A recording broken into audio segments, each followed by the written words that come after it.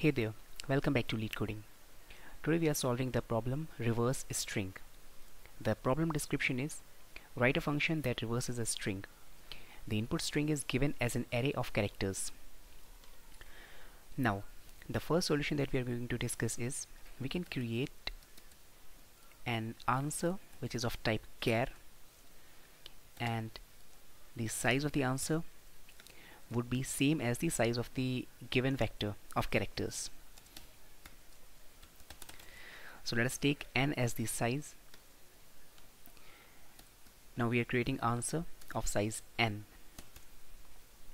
Now what we can do is we can start reversing from the back of the given string, given vector of characters s. So we can run a for loop for int I is equal to n minus 1, I greater than equal to 0, I minus minus. And we can start inserting from the beginning of the answer. So we will have to take another variable j is equal to 0, and we can do answer of j equal to s of I, and we can increment j. So this is the very basic solution to the given problem. We are able to reverse the given string s,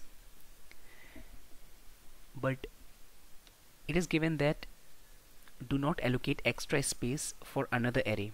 You must try to do this, modify the input array itself. So we have to do this problem in place. In place means we cannot use another auxiliary array to store the answer. So what we can do is we can try to modify the given string s itself. So for that, what we can do is, let us say we have the given string as hello, HELLO. Now if we write the reverse of this, we are going to get O, L, L, E and H.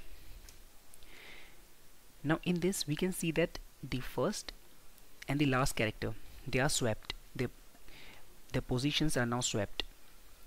Same with the second and the second last character, while the middle character remains as it is.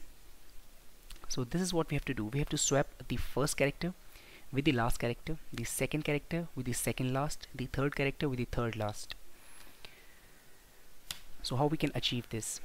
So first let us get rid of the auxiliary array that we used, and now we are going to use two pointers.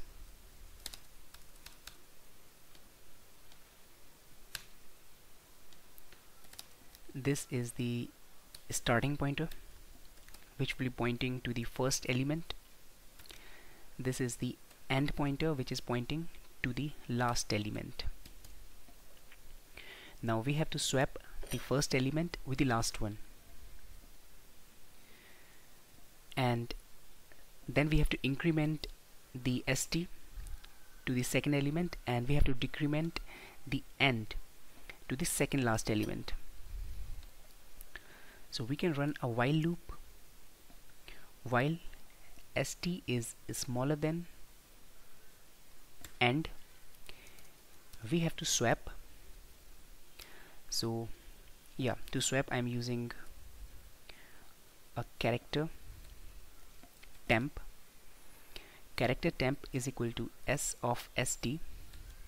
This is the starting character, and I will make s of st as s of end, and then I will overwrite s of end with the temp.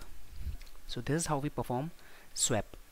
So basically what I'm doing, I'm storing whatever content is there in at the starting element into a temporary variable, then I'm overwriting the starting element with that of the last one, and then I am overwriting the last element with the value which is stored in temp. Now what we have to do is we have to do start plus plus. We are incrementing the start and end minus minus. decrementing the end. Let us try to run this.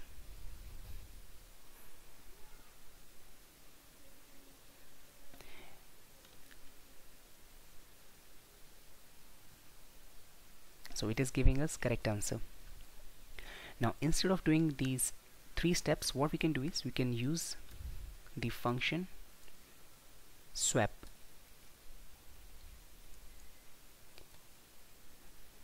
st, s, e. So it is going to handle all those 3 steps, and again we are going to get correct answer. Alright, so in the solution that we discussed previous to this, we were using big O of n time as well as big O of n space, because we were creating answer, an auxiliary array of size n. So the space and the time complexity both were big O of n in the previous one. In this one we are not using any auxiliary space. In these 3 steps we use a temporary variable which is just a constant extra space. So the space complexity of this solution is going to be constant, that is big O of 1. The time complexity, again it is going to be big O of n, because we are again traversing throughout the array, although we are only traversing it n by 2 times, but then n by 2 is again big O of n in terms of big O notation. Now there's another thing that we can do. Instead of writing the entire thing, what we can do is we can use the standard template library. There's an algorithm which is called reverse that works on containers such as strings, vectors, and other such containers. So we are given a vector of character, we can simply apply that algorithm. So that algorithm is reverse, and it is going to take 2 arguments. The iterator which is pointing to the beginning of the container, that is s dot begin, and another iterator which is pointing to the end of the container, that is s dot end.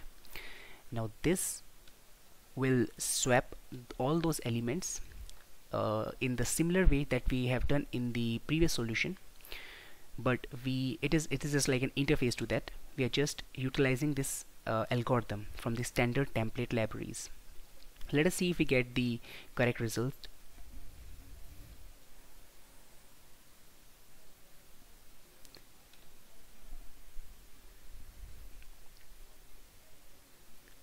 So again it got accepted.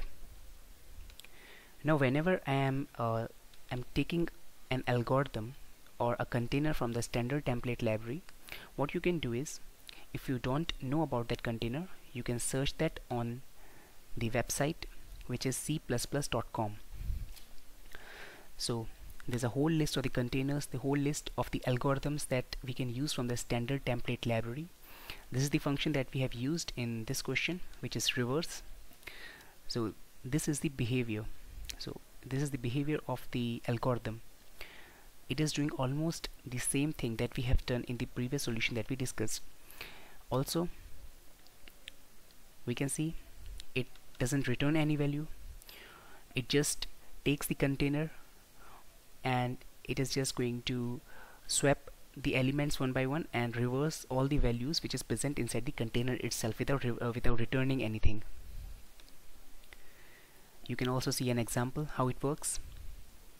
Then you can learn about the complexities. It is linear. See, linear in half the distance between the first and the last. So first and the last are the iterators which are pointing to the beginning and the end of the container, and it is n by 2. So the time complexity is big O of n and the space complexity is constant, which we get to know by looking at how this algorithm actually works. So whenever there's a new algorithm that I'm using in my code, you can always refer to this website and you can learn about it by looking at the examples, looking at the behavior, the parameters which it is going to take, and the return values.